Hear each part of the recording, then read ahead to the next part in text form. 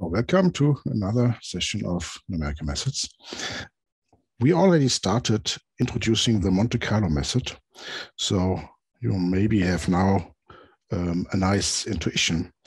So what we wanted to do was to calculate the expectation. And we started here with the simple example where we look at the expectation on a discrete sample space. So we have a finite number of events, omega 1 to omega n here.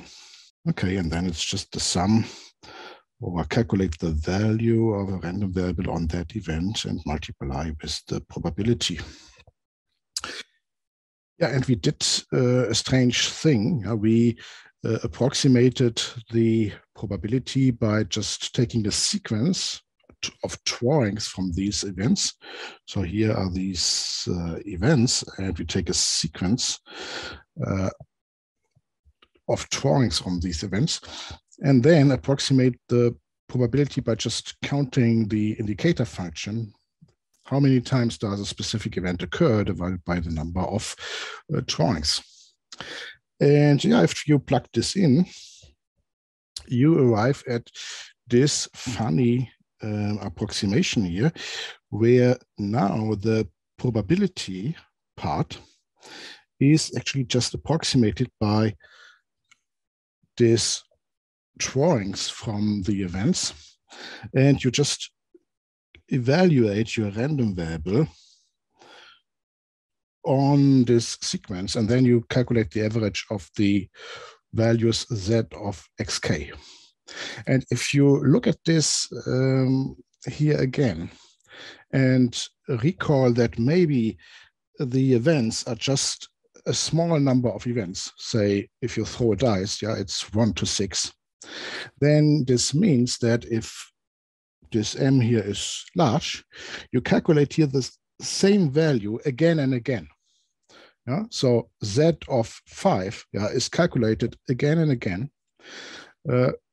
So it looks a little bit like a waste. Yeah, but I already mentioned that this may become a useful approximation if the number of calculations that we do on the left-hand side, so the size of the sequence, is maybe much smaller than our space of events, so than the capital N. Okay, so that was our introduction to the Monte-Carlo method. Basically, the method is already here. And I would like to discuss today convergence result. So in which sense are we converging here, and how fast is the convergence? But before I do this, I have two small, maybe trivial remarks that are important to give you the right intuition. Also important because you see a drawback of the method, and also important to see a huge advantage of the method. Yeah? So how we generate the method in high dimensions. So first, let me recall a little bit what is a drawing of a random variable.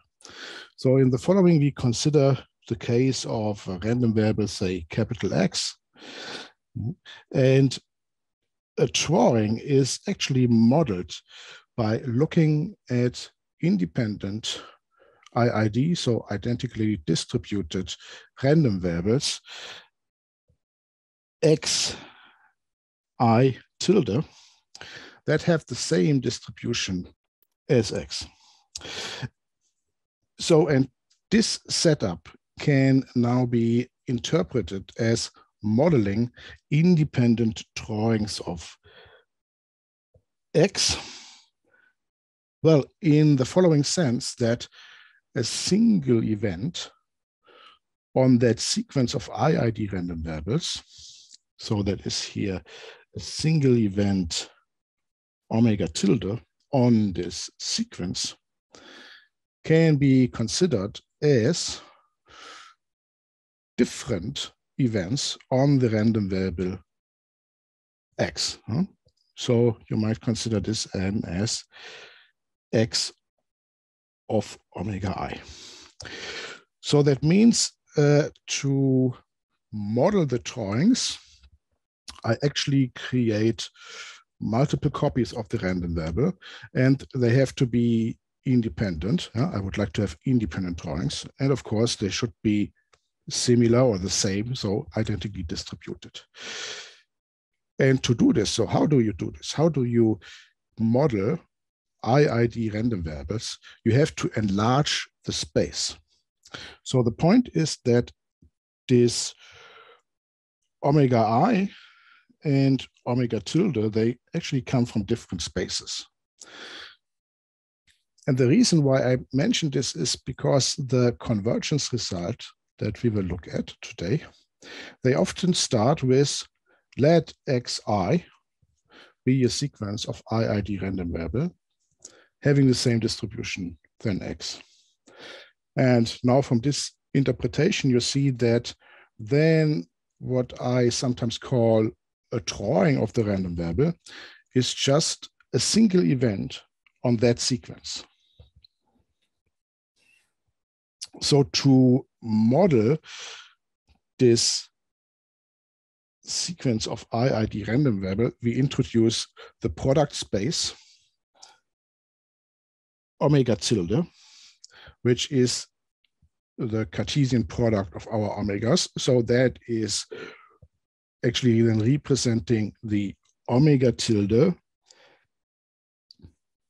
which is my sequence or vectors of events from the space omega. Okay, so omega I is from omega. Then my sigma field is the sigma field generated by the product of the sigma fields. So I have all the subsets. And my probability measure is just the product. Yeah, so I define now the P tilde. It's just the product of the individual probabilities on the subspace. Okay, that's maybe familiar to you, but that's how you set up now the space, and then you can look at this sequence of I.I.D random variables, which is then just xi of omega tilde. So xi tilde is defined as x of omega tilde I. So in that sense, having n different realization of x, x of omega I, so of one random variable. So this can be interpreted as having one realization, omega tilde, on this vector of I.I.D random variables.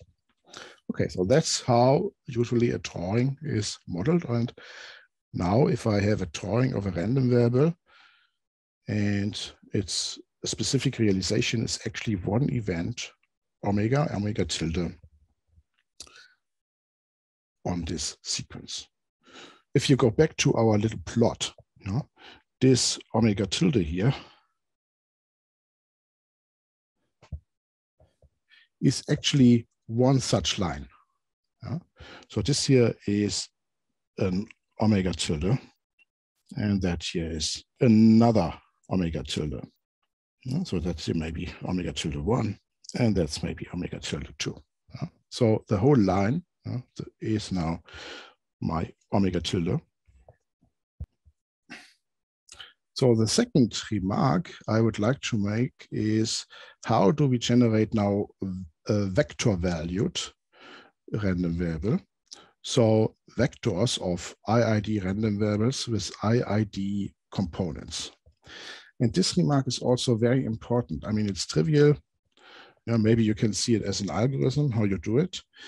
But it's important because we will see that how we can move to higher dimensions, and most importantly, that this is linear. So given a sequence of I.I.D random variables, x1, x2, xd, xd plus 1, and so on, we may now construct a sequence of corresponding I.I.D vector-valued random variables in d dimensions. So the important part here is that we are now looking to d dimensions.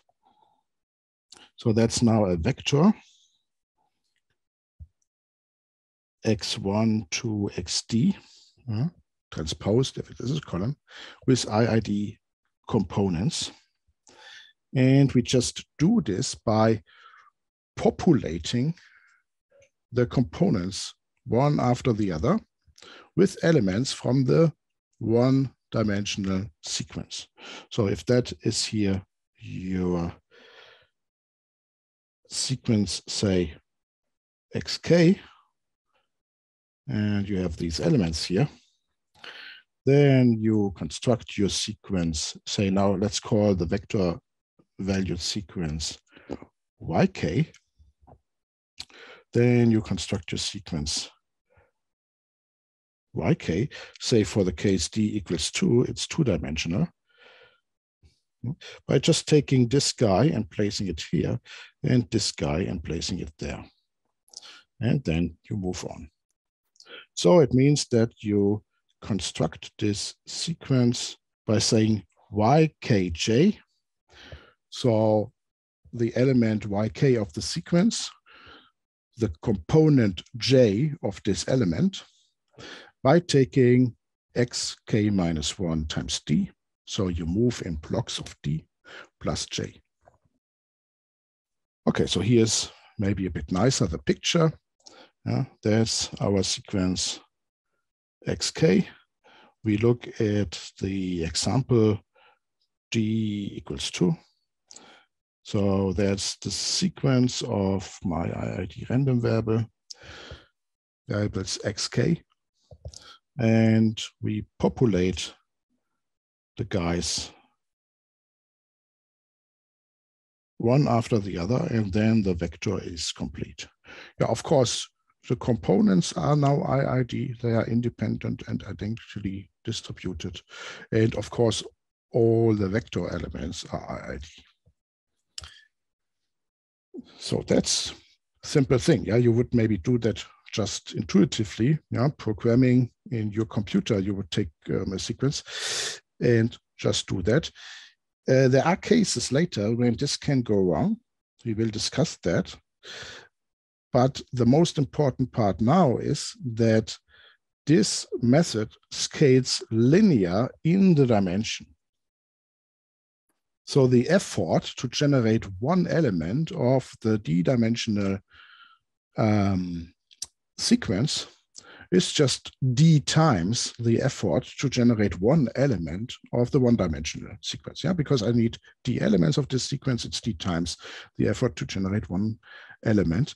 So we need d one-dimensional sample points to generate one d-dimensional sample point. Yeah, that's trivial.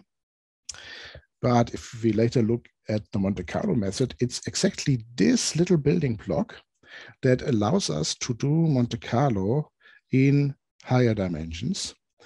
And we will then have as a result that the effort of the method scales linear in the dimension.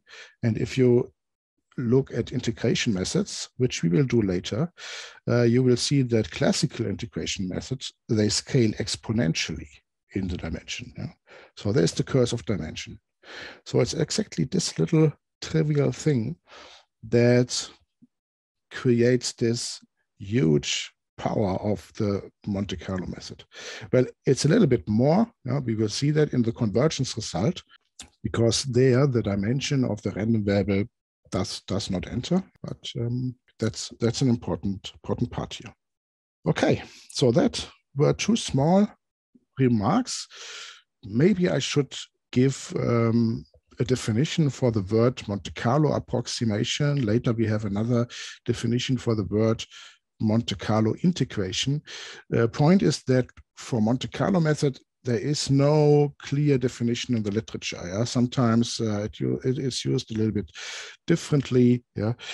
So if I would try to give it a definition, I would say that we call the running average here, so 1 divided by n, sum from 1 to n xi, of a sequence of I.I.D random variables on the same probability space, well, with mu being their expectation, so they should be integrable, we call that the Monte-Carlo approximation of the expectation.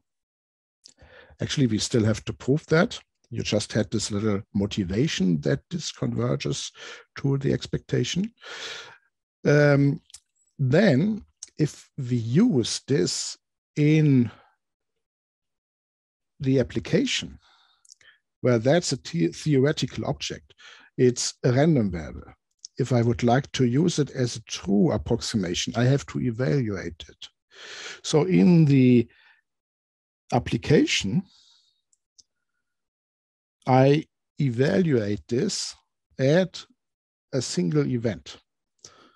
So then, of course, you can interpret xi of omega as a drawing of the original random variable x. Yeah? So average the drawings is like take a single event on the Monte-Carlo approximation of an I.I.D sequence.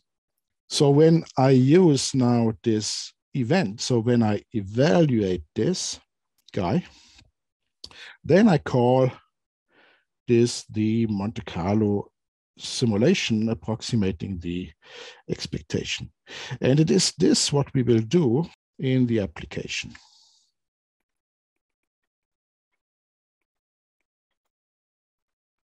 Or when we implement this in the computer.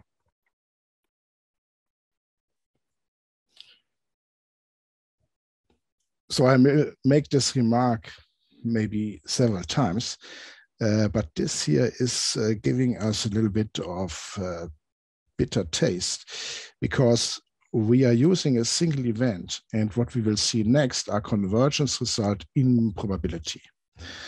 So we have to look how this fits together.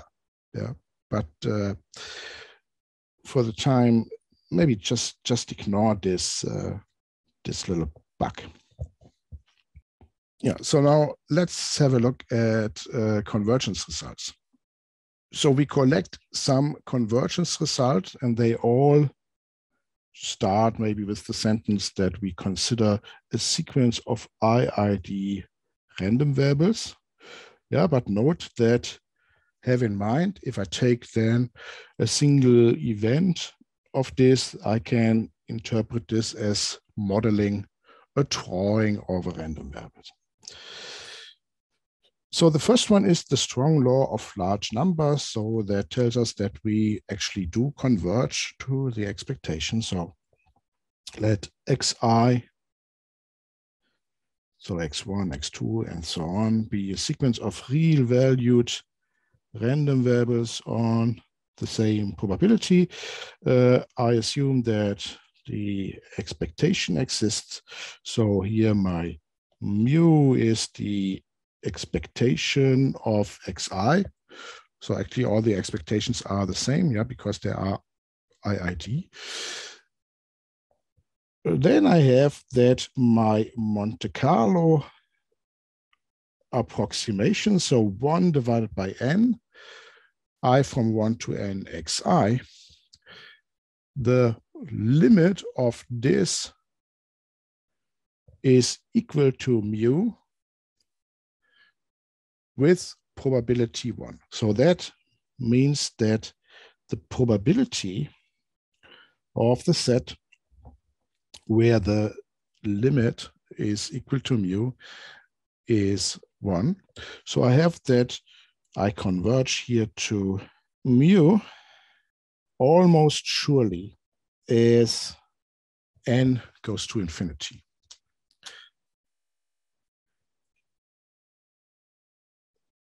Okay, again, this little remark, that means almost surely if the set omega, so if we are, for example, in an infinite space, is a null set. So that means it could occur, but the probability that it occurs is null if I'm in an infinite space.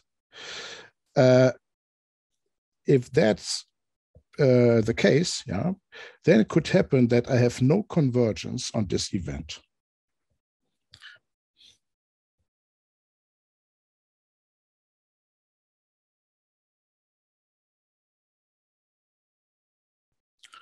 So if I would later use this method by just looking at the single event, that could be dangerous.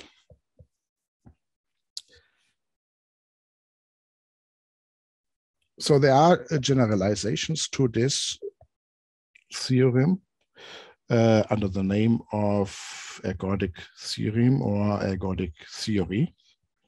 And what's nice here is a little bit the interpretation. So our Monte-Carlo approximation, so the limit of 1 divided by n sum xi, this is called the time average. So that means that I interpret now here xi as a sequence where I models a little bit the time. So like in subsequent drawings. And our expectation, so the mu is expectation of xi, yeah, all the xi's have the same distribution, so it's the expectation of xi1. This is called the space average. So the time average is take the sum xi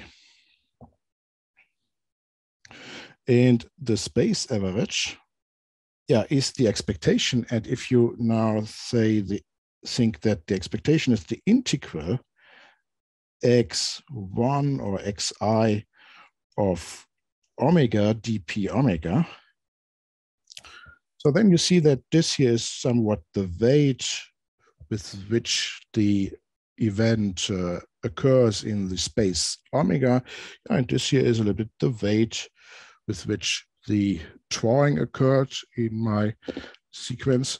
Yeah, so you see that this is taking the integral over the space omega, or taking the integral, in that case, the sum, over the time I.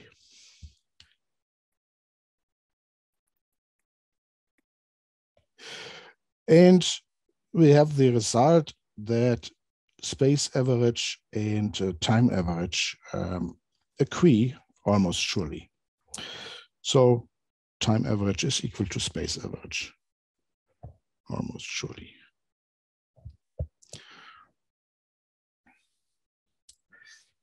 Yeah, what we had was a convergence result. So there is some convergence, but we still don't know how fast do we go, and which n is maybe useful. Yeah. So because in my computer, I can go up to a certain number. Yeah, I'm averaging. Yeah. So in my application, the n here is finite. So I'm also interested in a convergence rate. And maybe the central limit theorem is a first candidate that gives me a little bit of intuition here. So again, I have a sequence of I.I.D random variables, x1, x2, x3, having the same distribution on the same probability space. And now, in addition to having the expectation of these guys, I also assume that I have the variance. So I assume that I have sigma squared, the expectation of xi minus mu squared. Then we have for all AB, so I have here a lower bound A and an upper bound B, that the probability that okay, that looks now a bit strange. 1 divided by square root of n times sigma.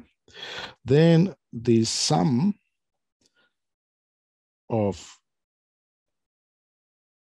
xi minus mu, that this lies between these bounds.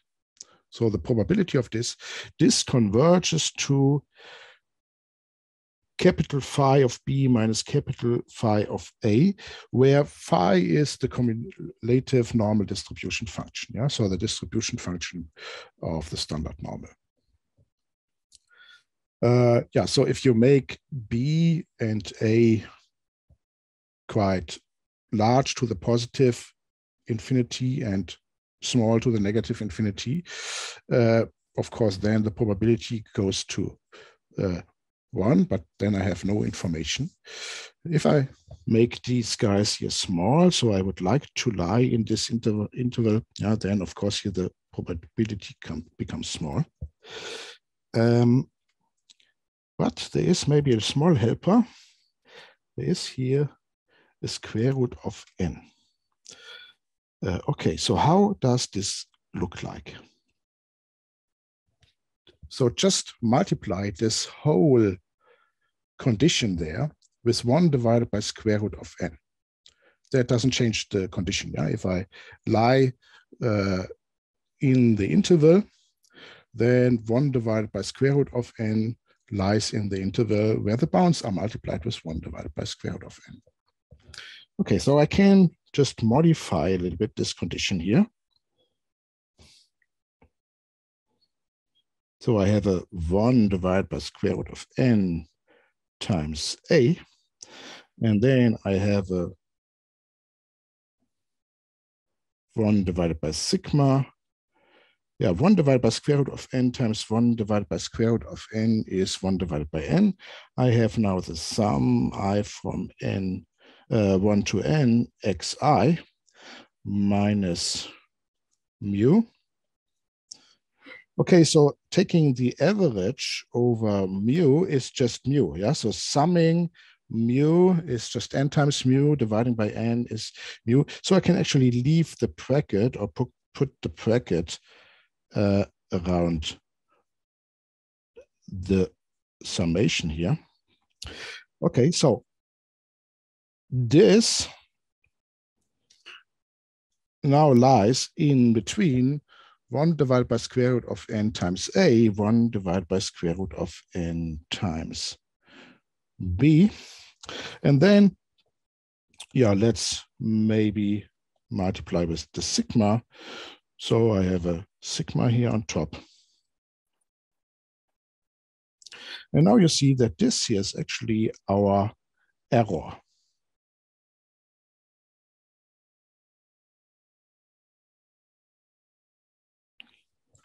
So that looks suddenly nice, yeah, because it means that if I take n larger and larger, then the error becomes smaller and smaller. It stays in this interval as 1 divided by square root of n becomes smaller.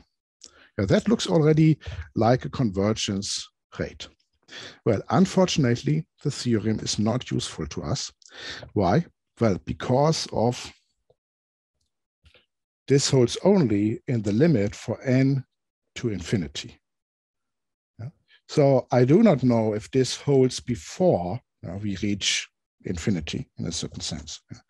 So otherwise, if I would have known this, I could have prescribed certain values b and a, which give me here the probability. So make b and a the interval large, gives you here a large probability that this holds. But then you have a large error bound, but you can make the error bound smaller, but by making n large. That would be a nice result if there wouldn't be this thing here that it only holds in the limit.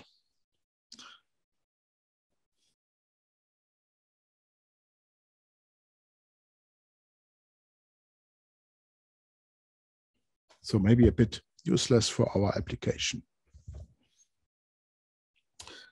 yeah, here is just again this little transformation and this result. And the remark that in this form, it's not an error estimate because it considers the limit n goes to infinity. And we really do not know the rate of convergence. But the next guy in my small list, the Chebyshev inequality, can fix this. And we get for a fixed n an error estimate. Unfortunately, a probabilistic one, but we get an error estimate. And here's the Chebyshev inequality. So I have a square integrable random variable, so I can calculate the expectation and the variance. So I have mu and the variance, yeah, or sigma squared, this guy. And then we have that the probability that x deviates from expectation of x by more than epsilon is smaller or equal than the variance of x divided by epsilon.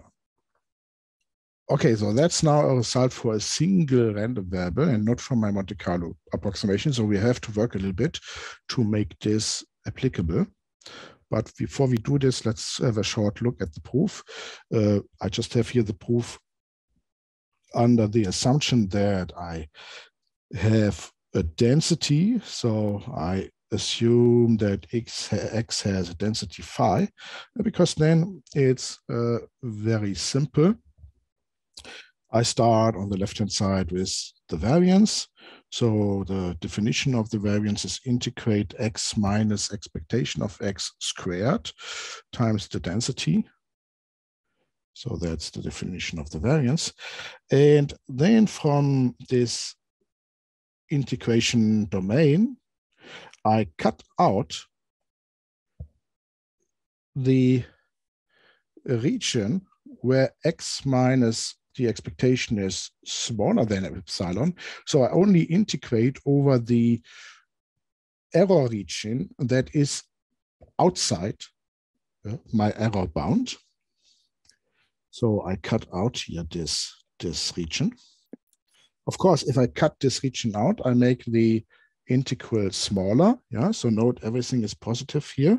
So I make the integral smaller. Then if I know that all these values here are absolute value larger than epsilon, then I know that this stuff with the squared is larger than epsilon squared. So the next thing is that I just can replace this with an epsilon squared and I make it smaller again. Okay, now I'm integrating over this domain here, a constant. Yeah, that's just the probability of this domain multiplied with that constant. Okay, and then you divide by epsilon squared and you arrive here at this estimate. So the result can be generalized to other moments, yeah, for x in LQ, but okay, we don't use that. So how can we now derive an estimate for our Monte-Carlo approximation from the Chebyshev inequality? Maybe I write this here. So what I do is I replace the x in this by our Monte-Carlo approximation. So x is 1 divided by n, sum I from n, xi. Okay, so then I have that here I have exactly my Monte-Carlo approximation. So what do I have here? Yeah, this is the expectation. So I have the expectation of x is 1 divided by n, the sum from 1 to n, the expectation of xi, yeah, because expectation is linear, and then all the guys are I.I.D. So then I have that this is just mu. So I have then here the Monte-Carlo approximation, and here I have the mu. So what I have here is exactly, I'm outside a given error bound for a fixed n. So now I have a fixed n. So next guy is the variance. Yeah. So for the variance, this is the variance of 1 divided by n sum I from 1 to n xi. Yeah, variance is the guy squared, expectation of the guy squared. So I get a 1 divided by n squared if I move the 1 divided by n in front, and I have the variance of this sum of xi. Yeah, and now the guys are I.I.D, yeah, so they are independent, yeah. The variance of a sum of independent random variables is the sum of the variances. Yeah? So I have that this is 1 divided by n, the sum 1 to n of the variances xi. Yeah? So this here is because these guys are I.I.D.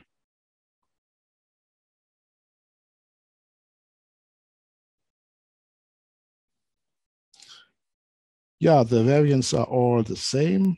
So the variance is a sigma squared here. Well, let's call it sigma squared, the variance. So I see that this gives me, sorry, this is a 1 divided by n squared. Otherwise, I would lose one. So this gives me a 1 divided by n squared times n times sigma. So I get a sigma squared. So I get a sigma squared divided by n. Yeah, okay. So you see that on the right-hand side, you have now a sigma squared divided by epsilon squared divided by n, and the right-hand side becomes smaller if n becomes larger. So that means the probability that I lie outside this interval becomes smaller as I increase n. That looks already nice here, because now the limit n to infinity is no longer here. Yeah, I have a result for a fixed n. So we get now the Monte-Carlo convergence rate. So x1, x2, x3 is my sequence of I.I.D real-valued random variables on the same probability space. I know my parameters mu for the expectation and sigma squared for the variance. And then we have what I just proved. We have that the probability that my Monte-Carlo approximation deviates from the expectation by more than epsilon. This is less or equal sigma squared divided by epsilon squared times n. Yeah, okay, but this looks maybe a bit strange. Yeah, the probability becomes larger. Maybe usually would like to have something, I would like to have a method that is somewhat reliable. So I maybe prescribe a certain probability. So I would like to introduce here a constant delta. So 1 minus delta. So delta is the cases when I miss the result. So 1 minus delta is now my reliability. And I would like to have that the reliability is larger or equal this prescribed value. And then I would like to have some error bound. So how can we achieve that? Well, first of all, you can move here to the opposite. Yeah, you can have here a smaller than epsilon, and then you get here a 1 minus. Yeah, a 1 minus. larger or equal 1 minus this constant. And then I can make the following substitution. So now let's introduce let's introduce delta and set epsilon to sigma divided by square root of delta times square root of n. So if you plug this in here, actually this will be epsilon squared, so it will be sigma squared. So the sigma squared is canceling. Then it will be 1 divided by n, so the n times this is canceling, and it will be just a delta. So that means that this constant there on the right, sigma squared divided by epsilon squared times n, is equal to just delta. And then you move to the opposite event, which gives you here the larger or equal 1 minus delta. And you get the second estimate. So epsilon is now replaced with sigma divided by square root of delta divided by square root of n. And what do we have now? If you forget about the probabilistic part, so if you forget about the probabilistic part, the probabilistic part tells me with a certain probability, larger than something, the following holds. Then I have that my error stays below sigma divided by square root of delta times 1 divided by square root of n. So I have convergence with 1 divided by square root of n, a constant times 1 divided by square root of n. So this guy gives me the convergence rate.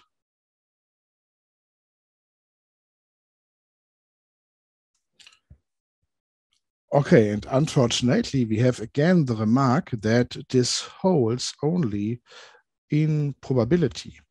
So when we later use this and apply here a specific event omega, we are not really sure if this holds.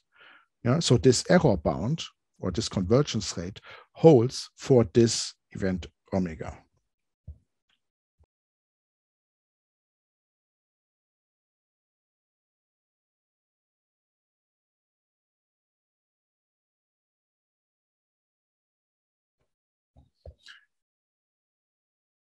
Yeah, this looks a bit disappointing. We have a nice convergence rate, 1 divided by square root of n, but we will also see later that this probabilistic nature of the method is maybe not a bug, it's a feature.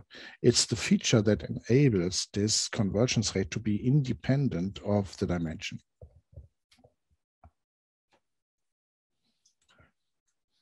So the proof, we did the proof on the previous page, follows by just plugging in here our definition of the Monte-Carlo approximation, noting that the variance is sigma squared divided by n, and the second line follows by using this substitution. So again, note that in contrast to a classical convergence rate estimate, so this holds here only with a specific probability.